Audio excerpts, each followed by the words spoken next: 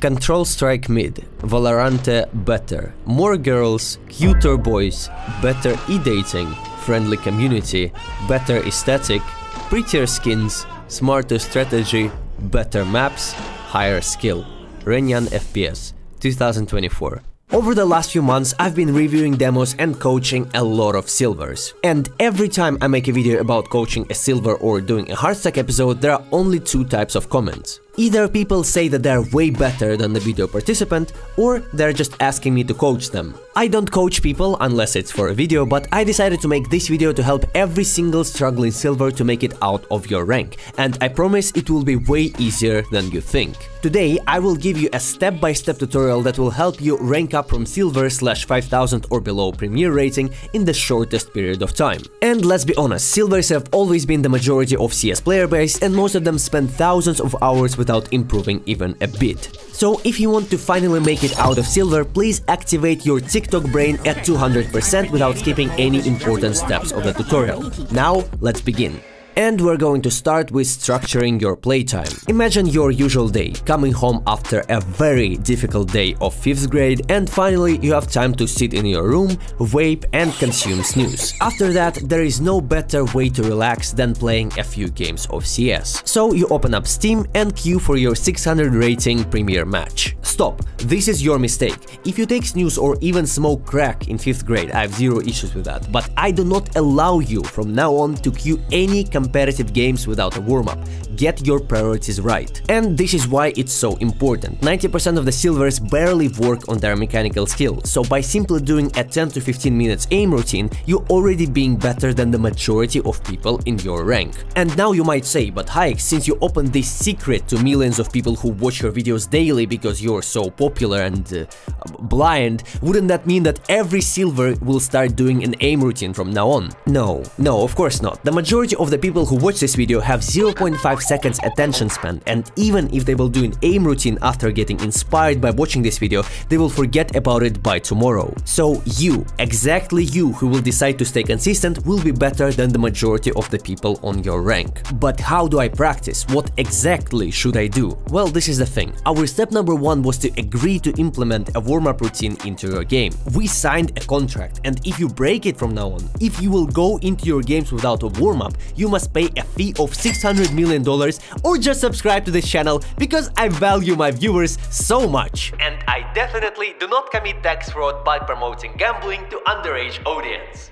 And step number two would be to structure your aim routine according to your weak spots. And coming from the fact that you're a silver, I'm gonna assume that every part of your aim is your weak spot. But if I'm being more serious here, I worked with over 10 silvers in the last few months, and believe it or not, they all actually had very similar mechanical problems. Shooting while moving, crosshair placement, and spray control. This is why I made this small aim routine and divided it in 3 parts. Each part is gonna be exactly 5 minutes, because I doubt that your small TikTok brain will be able to handle more. Alright, so first 2 parts of this warm-up is gonna be specifically on this map, 5E Aim Hub. The link to this map is gonna be in the description of this video. So you start up the map, you jump up, choose any side. Yeah, okay, you don't have a knife, you can pick up, I don't know, a knife.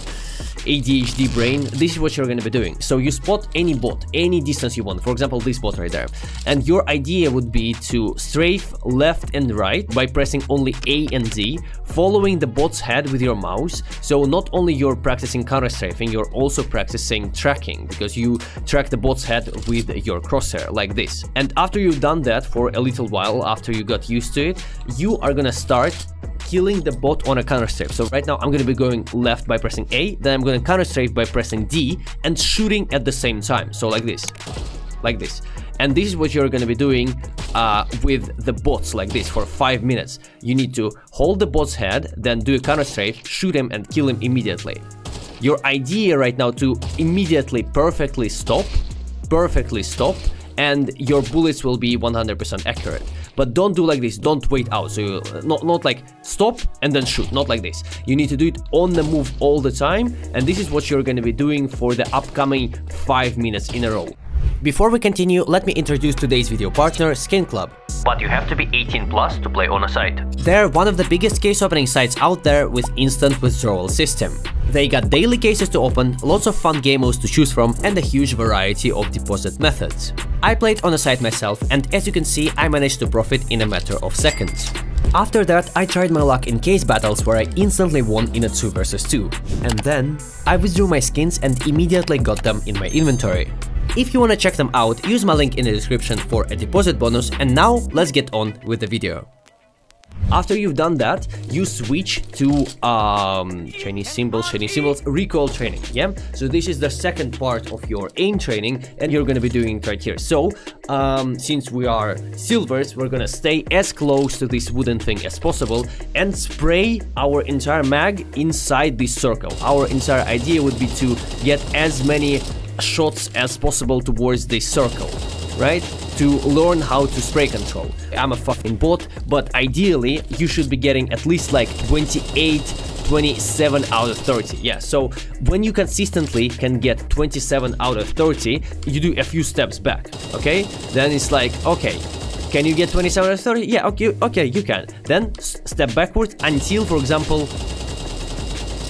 okay, you see, you can. So this is your uncomfortable range, and you practice at this range for as long as you can consistently get 27 out of 30, and you do it for 5 minutes. After that, we are gonna be jumping towards pre-fire maps. I'm gonna start with Mirage pre-fire, yeah? So this is a very simple concept of the map. There are bots placed all over the map in common angles where cities can be, and what you're gonna be doing here is simply going towards here and just pre-firing those bots, yeah? So what it gives you the opportunity to practice your crosshair placement, and anytime you feel like restarting, you can basically just restart. If you're like a bot like me and don't know how to pre-fire shit, basically this helps you to improve your crosshair placement ideally.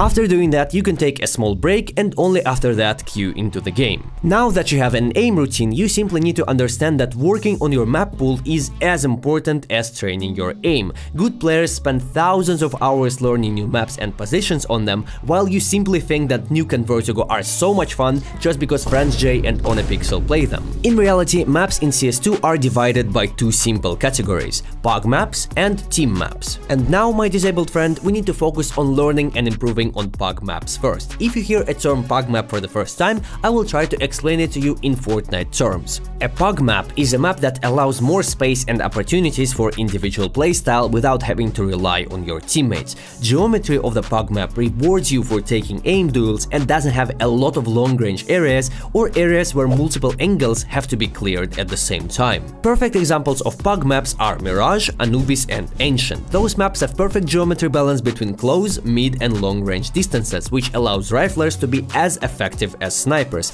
and also allows both sides to be decently balanced. Maps like Vertigo or Nuke, on the other hand, gives cities huge advantage because of its geometry. And this is why I would highly recommend you to focus on playing PUG maps where you can do more effective plays and more impact as a solo player. Now that we agreed to study and play PUG maps, let's focus on something even more important, and that is your utility.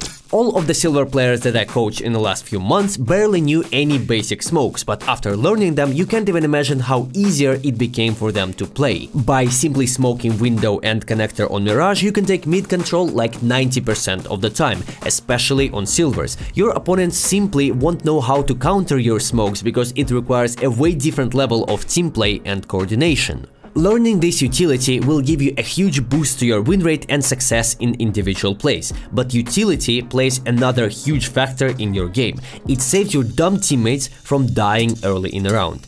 Hear me out. How often has this happened to you when 2 or 3 of your teammates go to mid on Mirage without a single nade, they die there and then they blame you for being a baiter and not helping them? Because in their eyes, not dying with them equals baiting. By simply throwing a window and connector smoke, you literally save those bots from early death. That's why it is so important. Yes, those idiots will never say thank you, they will never appreciate that you single-handedly made them take mid with 0 effort, but it doesn't matter. You will start winning more rounds, and that is what truly matters. One of the biggest mistakes during the game from low-rank players that I personally noticed is that they simply don't absorb all pieces of information on the map, starting from not being able to hear footsteps and finishing with not rotating towards the other side when the bomb was dropped by opponents. Of course, ideally, all 4 of your mates should be giving info on the current situation on the map for you to have a full image, but harsh truth is that even on 20k premiere rating, people barely talk. And that is why it's so important to learn receiving even the smallest pieces of information and being able to make plays around them. Start paying attention to the minimap, adjust the volume on your headphones, ask your mates to give more info, and trust me, your playstyle will become way more confident. All of the HARDSTUCK requests on my Discord server usually starts with phrases like "I can't win because of my teammates are always trash, my team always dies or can't refrag, etc, etc. If you take a look at all pros when they play FACEIT, they always play with friends, not because they're incapable of winning the game by themselves, but simply because they need someone to rely on. Someone who knows basic utility, who would give proper info about the situation on a map, who would refrag you in case you die, and so on. So why not to simply start searching for people to play with? Oh, you have social anxiety. Okay, what's worse, sitting on silver and crying that you can't win, or simply saying, "Hello, I'm searching for someone to rank up with because I'm tired of losing, do you wanna play with me?" For people with social anxiety, I will provide you with 2 ways that will help you finding mates to play with. Number 1, simply go into my Discord server. This server is a perfect place for people who are searching for coaching, improving, and playing together. There are dozens of daily requests from HARDSTUCK players who need people to play with. Or number 2, you go into a game and, for example, you found a player who gives good info, makes decent plays, and plays for the win.